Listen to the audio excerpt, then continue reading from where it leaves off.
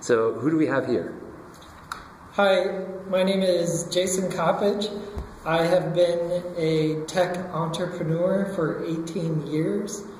I founded and operated a portal directory in the education abroad field for 14 years. I exited that company successfully in 2012, and I used that experience to build a directory in medical tourism called MedTrip.com. Okay, Richard?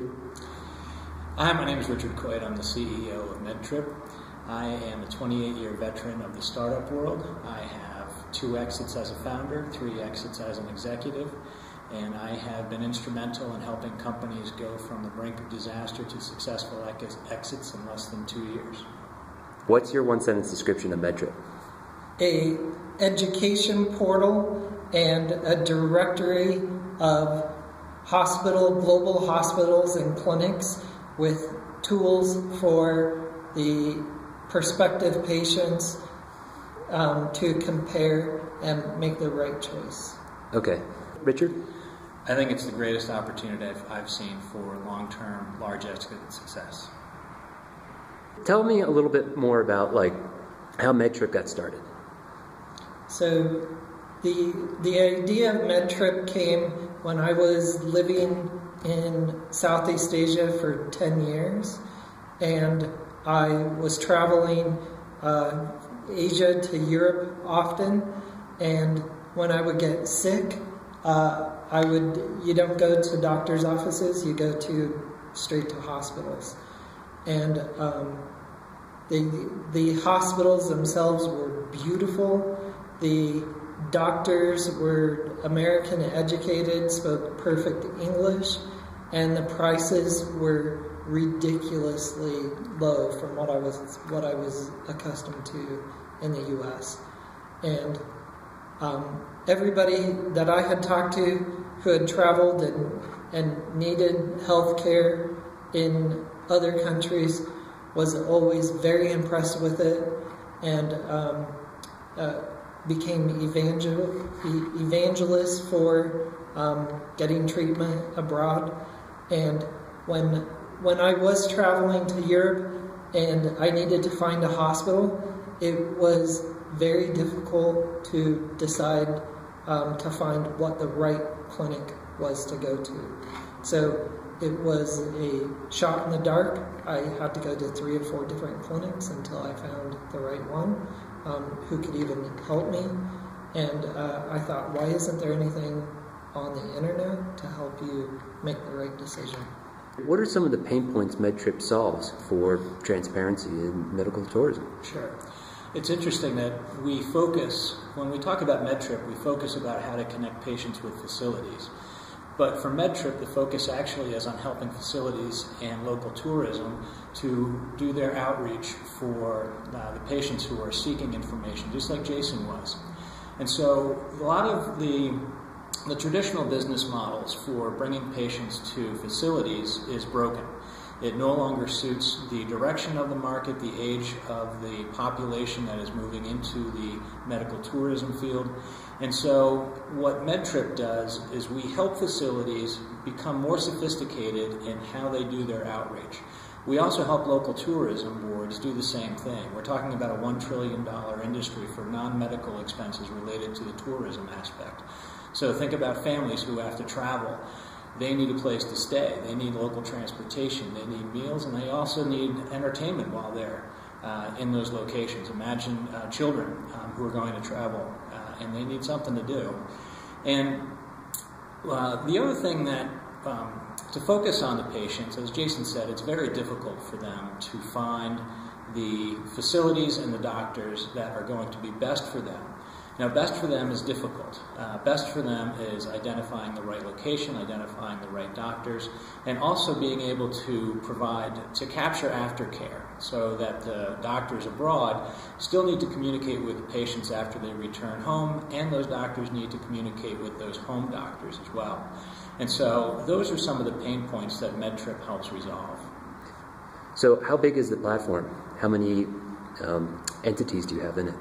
So Currently, we have over 5,000 different clinics and hospitals that are a part of the directory.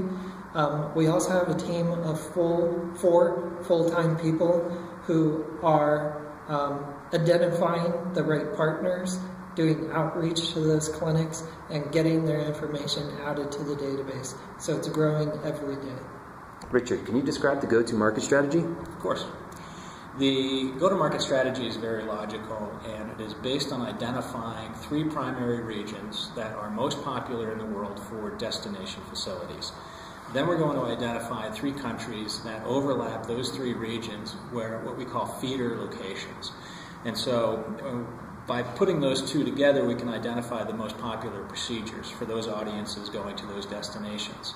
We're going to begin immediately doing outreach to those audiences from the feeder nations, focused on those procedures. Hopefully we'll develop a large database or traction from those regions, and then we can go to the facilities in those 3 target regions for us. At that point, we will start to market to them, and we'll start to offer not just the outreach and helping them to attract the potential patients, but also helping them to improve their own marketing, possibly web development, growth marketing, content creation, and doing translation services for them. Okay. What are those regions? Those 3 you're thinking of? The 3 regions, to destination regions, will likely be Turkey, Bangkok, Thailand, and probably Singapore. Okay. Possibly Costa Rica, but that's only if we want to target and expand outside of the Asian market. And where would you take a trip if you could? Anywhere? Anywhere for medical For purposes. medical reasons, I would go to Bangkok, Thailand. And where would you go on a trip if you could? I would go to Brazil. Brazil. What are you looking to get out of TechStars? Oh, being ensconced in one of the most dynamic environments I've found for startups, for founders, surrounded by people who are intense, focused, interested, and can contribute, and hopefully to whom I can contribute. Hopefully by the year 2019, we'll be able to identify 3 target exit acquirers. The target price is $75 million, which requires only a $15 million top-line revenue in that year. That's based on a 5x multiplier for top line. And the key targets right now are actually in the tourism space, so we could actually see something like Expedia or possibly within the major hotel chains. We can find something within the insurance space because the cost savings is so significant. And then there's a whole host of medical-related and travel-related entities that would find this absolutely appealing. The other component is that we're going to build what is seemingly the most robust, comprehensive database of tourism travel, or medical tourism, that's out there. Most of what's out there now are estimates. We're actually going to have very specific, clean data on travel patterns, lodging patterns, and the rest. What are some things you need right now to get pointed in the right direction? You know, it's interesting. This is the first time in my career where I actually have questions, or I'm faced with questions to which I don't have immediate answers. And so I think one of the best things that we'll get out of TechStars, and one of our greatest needs, is to be surrounded by people who have experience in building a sales force overseas is a good one. Do we hire locals? Do we hire a national sales manager? Do we hire content writers, for example? Do we hire crews in the locations to go out and film these facilities to help them promote themselves? So there's a lot of issues that I think we can get help with from TechStars. And our biggest need as a business, though, is simply to increase our spend on sales and marketing. We anticipate having 60% of all the money that we raise going to sales and marketing efforts. Okay. Who is healthier in a battle between you two? Healthier? His family is all sick, so I think it's me. But that's just, you Depends know, on the it's month. him for today. Yeah. You're working out, though. I'm not. Yeah,